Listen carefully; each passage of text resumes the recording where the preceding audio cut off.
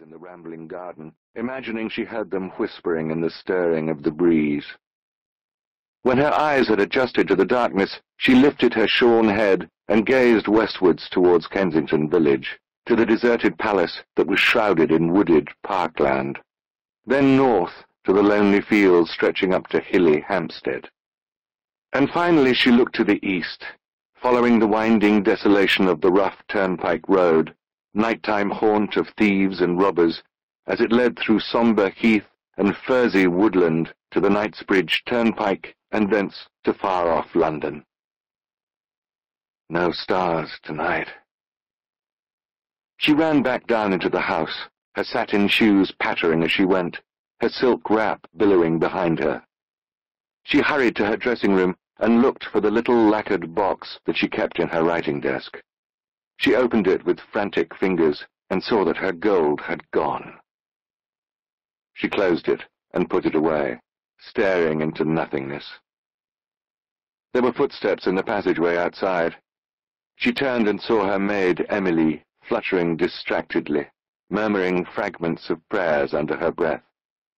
"Madame, Madame, we cannot find him, and the carriage is gone." Auguste bowed her head in acknowledgment and despair.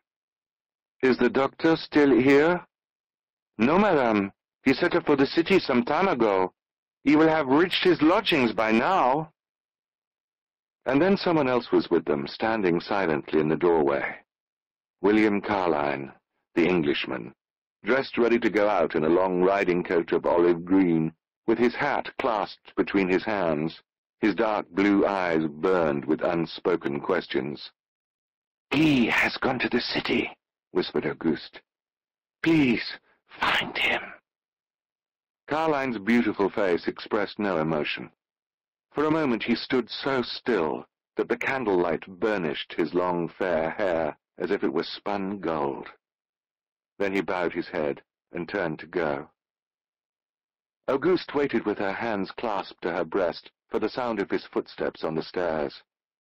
She gazed out of the window into the night until the muffled beat of his horse's hooves on the driveway had faded at last. After that, there was silence again. One by one, the candles in the big house were extinguished. Outside, the trees whispered anew, their branches stirred by a soft breeze that bore with it a promise of more rain.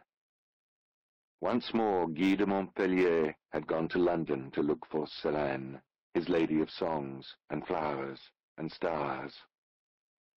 And each night he went, a woman died. "Well, now," thought Pris. "Well, now." When Pris first saw the man, that night in the tavern, she guessed he was taking something because of his eyes. Opium, most like. She'd seen it before. Gave them darker thoughts than gin. Pris was a barmaid at the Bluebell, a former coaching inn that lay in the warren of courts north of the Strand. The inn's customers were mostly lowly folk, grooms and stablemen, soldiers on leave, or street porters and vendors from the market. The landlord